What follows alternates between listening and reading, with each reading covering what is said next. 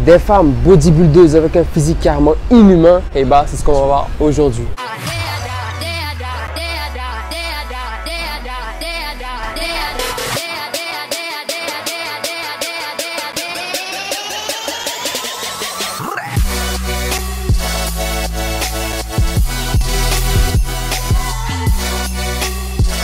Yo les gars, j'espère que vous allez bien. Comme je l'ai dit en début de vidéo, aujourd'hui on va parler des femmes, mais plus précisément des femmes qui font de la musculation pour ressembler à ça. Ouais, je sais que là tu te poses vraiment pas mal de questions par rapport à ça. Tu te demandes mais comment c'est possible qu'une femme atteigne ce niveau là? Parce que déjà pour un mec, pour atteindre ce niveau là c'est carrément chaud. Maintenant pour une femme, ah là, mais t'inquiète pas, je suis là pour répondre à toutes ces préoccupations, toutes ces questions que tu as en tête. Maintenant avant qu'on commence, il faut que je le répète encore à chaque vidéo, il faut que je le répète. Pourtant c'est assez simple, ça te prend uniquement 5 secondes. 5 secondes c'est rien du tout. Tu t'abonnes, tu cliques sur abonner, tu actives la cloche de notification, tu lâches ton pouce bleu, tu partages ça à un de tes amis ou à 5 de tes amis. C'est simple, ça te prend 5 secondes. Mais il faut que je le répète à chaque fois. Ça te coûte rien, c'est gratuit. Mais tu regardes mes vidéos sans t'abonner et tu trouves ça normal. Je retiens, vous allez voir. Bref, sur ce, on peut y aller. Ok, donc comment c'est possible qu'une femme atteigne un tel niveau? Que ce soit au niveau musculaire et au niveau de la force. Ouais, parce que c'est pas uniquement physiquement qu'elle s'est développée. Forcément, au niveau de sa force, ça a vraiment augmenté de fou. Et avant d'y parvenir, on va revenir un peu plus sur la base, même si j'en ai déjà beaucoup parlé dans ma vidéo précédente. Mais comme là, on parle vraiment bien de ça, je vais revenir un peu là-dessus. Donc, en tant qu'être humain, que ce soit une femme ou un homme, on a des hormones dans le corps. Et c'est grâce à ces hormones-là qu'on arrive à se distinguer. Par exemple, chez nous, les garçons, on a la testostérone qui est un très haut niveau, vraiment très haut niveau. C'est pour ça que nous, les garçons, on arrive à construire du muscle. C'est pour ça que nous, les garçons, on a une voix grave. C'est pour ça que nous, les garçons, on est assez agressifs. Tu vois un peu, non? Voilà. Mais on a l'œstrogène aussi, comme j'ai dit, mais qui est un très bas niveau. Chez la femme, c'est tout le contraire. L'œstrogène est un très haut niveau et maintenant, la testostérone est un bas niveau. Voilà. Et c'est tout simplement pour ça que la femme ne pourra jamais, en aucun cas, arriver à construire du muscle ou bien arriver au même stade physiquement, musculairement qu'un mec. C'est pas possible.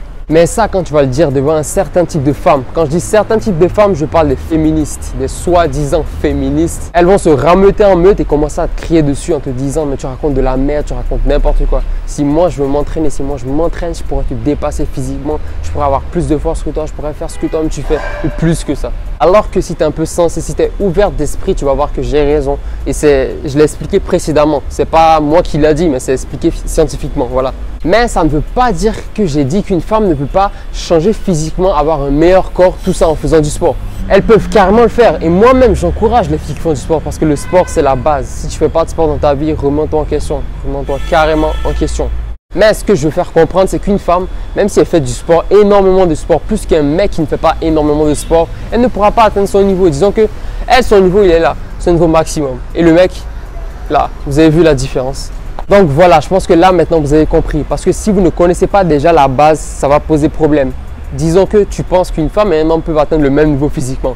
Tu vois, ton image de cette femme bodybuildeuse va changer. Alors que si tu sais déjà qu'une femme avec la meilleure alimentation au monde, le meilleur entraînement au monde, elle ne pourra jamais atteindre le niveau d'un mec physiquement, musculairement. Si tu sais ça déjà, ta vision déjà d'une femme bodybuildeuse va changer. Tu vois un peu ce que je veux dire? Là déjà, tu pars d'une bonne base. Maintenant, comment ces femmes-là arrivent à atteindre un tel niveau physiquement, musculairement, sachant qu'elles ne le peuvent pas normalement. Même la moitié de leur physique, là, elles ne peuvent pas l'avoir naturellement. Mais comment c'est possible? Que tu sois une femme ou un garçon, en tout cas, si tu es un être humain et tu veux construire beaucoup de muscles, il te faut de la testostérone. Et comme j'ai dit, dans le corps de la femme, il n'y a pas vraiment beaucoup de testo, il y a vraiment peu de testo. Donc, elle ne peut pas construire beaucoup de muscles.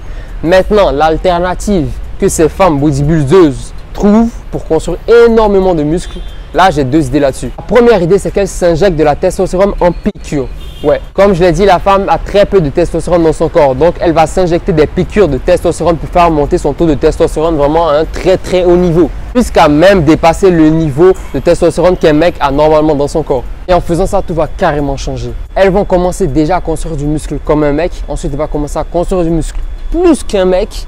Ensuite, elle va commencer à adopter des comportements masculins, des comportements de mec, quoi. Voilà. Même au niveau de sa voix, vous allez voir, sa voix va changer. Sa voix va plus être féminine. Elle va commencer à avoir une voix grave comme un mec.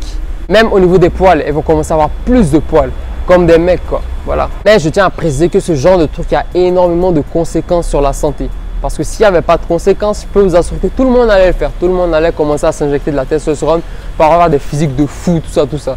Mais il y a des conséquences de fou. Ensuite, ces injections de testostérone, ce n'est pas une seule fois que tu vas le faire. Parce que quand tu vas t'injecter de la testostérone, certes, ça va augmenter. Mais à un moment, ça va commencer à diminuer, rediminuer pour revenir où c'était. Et pour ne pas que ça redescende encore, qu'est-ce qu'elles font? Elles vont continuer à s'injecter de la testostérone. Et ça, elles devront s'en injecter pendant un très long moment, pour ne pas dire toute leur vie même. Parce que je ne sais pas si à force de t'en injecter, ça va se réguler. C'est-à-dire ta testostérone va rester bloquée à un niveau, je ne sais pas.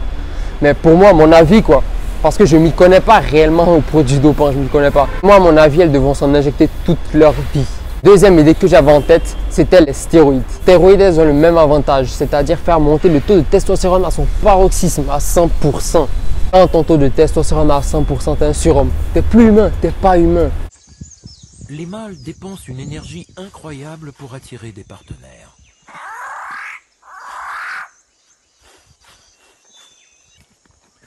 Celui qui saura impressionner le public féminin aura les faveurs de presque toutes les femelles des environs. Testostérone est égal à 100%, ce qui veut dire 10 fois plus de muscles, 10 fois plus de force, 10 fois plus d'agressivité, 10 fois plus de tout en fait. Voilà, tous les bienfaits qu'on recherche là. Nous les mecs en s'entraînant, on a 10 fois plus. Et on a moins de gras aussi, on brûle du gras en même temps qu'en construction du muscle. Et les stéroïdes aussi ne sont pas sans conséquences, il y a vraiment pas mal de conséquences néfastes sur la santé aussi. Pour moi, c'est les deux hypothèses que j'ai en tête. Les piqûres de testostérone et les stéroïdes. Je ne m'y connais pas réellement, comme je vous ai dit, en termes de dopage, en termes de produits dopants, je ne m'y connais pas réellement. Donc si vous connaissez d'autres produits qu'ils ont pu utiliser, les commentaires sont là les gars. De base, le corps humain, je ne parle pas du corps des femmes, mais je parle du corps des mecs aussi. De base, le corps humain n'est pas fait pour construire autant de muscles. Et c'est pour ça qu'il y a une limite naturelle.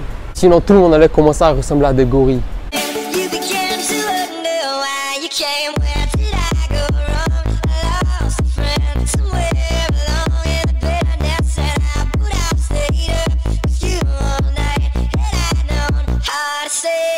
Mais cette limite naturelle là, c'est pas tout le monde qui l'accepte. Il y a des personnes qui en veulent toujours encore plus. Et c'est ces personnes là qui commencent à se doper. Déjà les critères physiques chez une femme, c'est quoi? Quand tu vois une femme directement, qu'est-ce qui t'attire? Soit son visage, soit sa manière de s'habiller, soit ses formes pour certains, d'autres aussi. Les formes, ça ne les intéresse pas, voilà, chacun ses goûts. Mais c'est pas des veines sur son biceps qui vont t'attirer quand même, on est tous d'accord. Maintenant, si toi, ce genre de femme là t'attire, t'excite, c'est que tu as des réels soucis mentaux. Va consulter un psy, je te le dis. Ouais, je sais qu'il y a certaines personnes là qui vont me dire non mais Kazem t'abuses, c'est son goût, voilà, il aime les femmes comme ça, ceci, cela. Mais non, c'est pas normal. Comment toi, un garçon, tu vas aimer une femme qui ressemble à un homme? Comment? Aujourd'hui, on est en 2021 et les gens essaient de normaliser tout.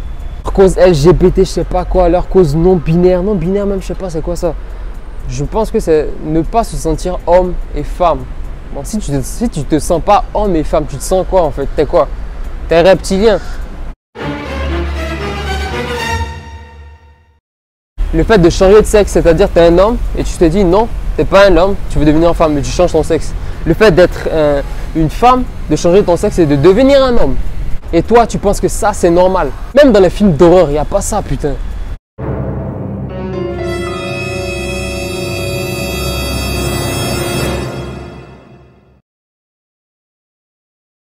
Bref, on n'est pas là pour parler de ça, mais si ça vous intéresse, faites-le moi savoir en commentaire. Et avant de terminer la vidéo, je vais vous laisser avec le top 5 des femmes les plus musclées dans le monde. En 5e position, on a Debbie Lazowski.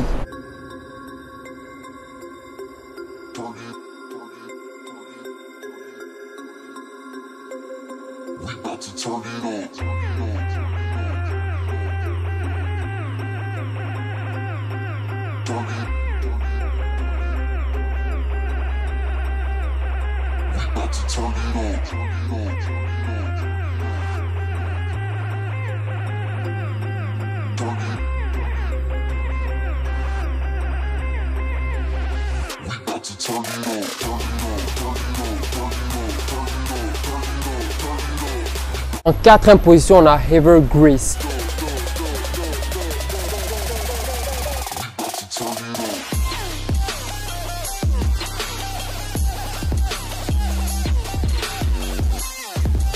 En 3e position, on a Jai Fush.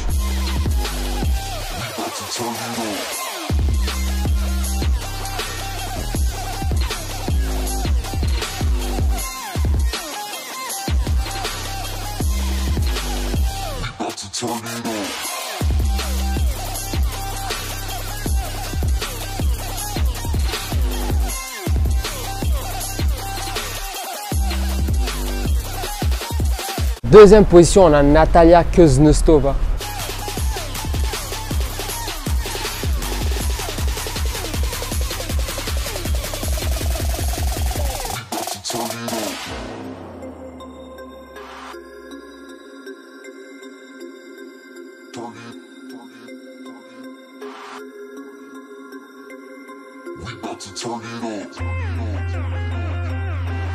Et en première position, on a Joanna Hrabka. Bon, je sais pas comment on appelle bien leur nom, mais en tout cas, ce sera écrit ici.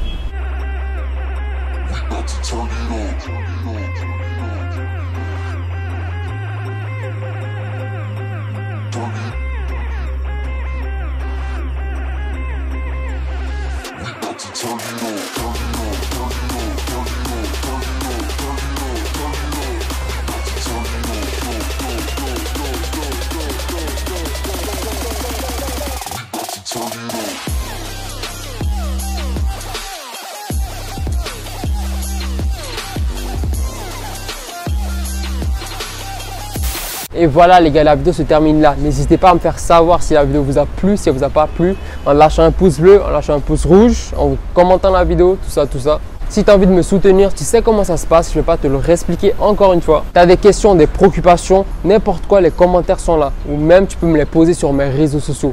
Tous mes réseaux sociaux s'affichent en description de la vidéo. Sur ce, moi je te dis à la prochaine vidéo. Check.